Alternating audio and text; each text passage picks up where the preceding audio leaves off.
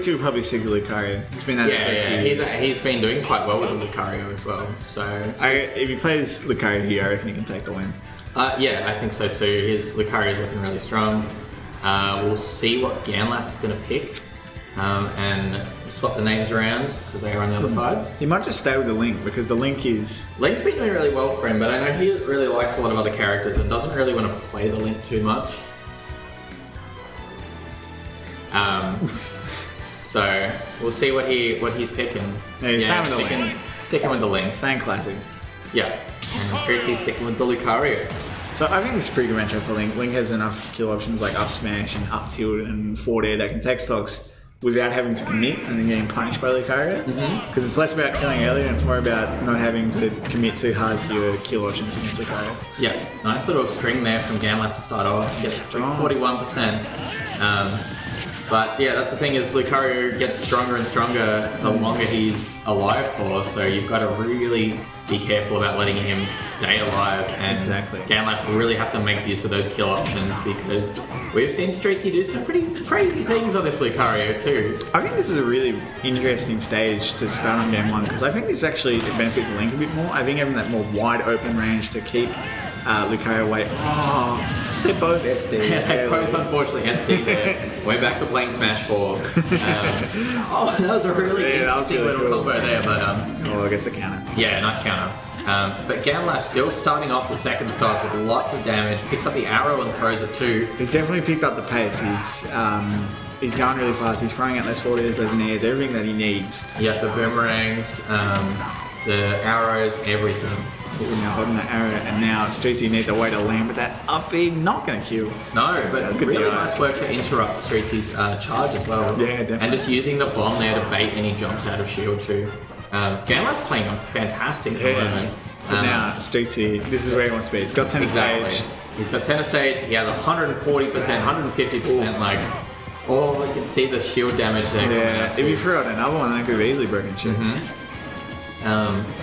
But yeah, not sure what Ganlap is going to go for, but you see there like a lot of damage actually done on that counter as well. Yeah, exactly. But good work from Ganlap getting the up tilt, getting the stock. Up tilt's such a safe move to kill with, and I think Streetsy probably jumps in a bit too often.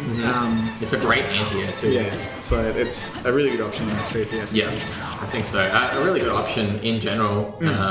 Start from behind Link as well, so people are crossing you up. Should not kill or phrase out of yeah, very close there to Link. Ganlap making it back to the stage this time, has the bomb in hand, throws it upwards. He's just throwing all his items around. Yeah, trying to knock Streetsy into the bomb there, but against the counter again. And now this isn't even game. Okay, almost. Yeah, going for that read with the up smash there, but getting the neutral air out of shield. Ganlap seems to be still in relative control. He gets the dash attack. Great work there. But you can see he was panicking there. That was clearly a panic dash attack. And that's not what you want in Lucario. You need to stay as safe as possible. Yeah. Just barely out of his range. Because Lucario doesn't have the best range. His palms get a bit bigger, I think, as you get more aura. Yes, but other than that, he doesn't have that much range. Yeah. Just going to move the microphone a little bit so we can hear both of us pretty well. Yeah, not just me. Yeah. No, Streetsy's pulling out the Lucas. Oh, we haven't seen this in a while. Yeah, we haven't actually. He's been sticking pretty much to the Lucario for a while. So, interesting to see the Lucas coming out here. It's a character he enjoys. He's played a lot over the years. So. Yeah, definitely. And a character that we've sort of come to fear early on in Smash Ultimate from Streetsy as well. Like, very proficient at throwing out those PK freezes. And my god, that move is so silly. Yeah, it just kills sometimes and you're thinking, why did I get hit by that? Exactly. But you can see going there for the reflect with the forward smash as well.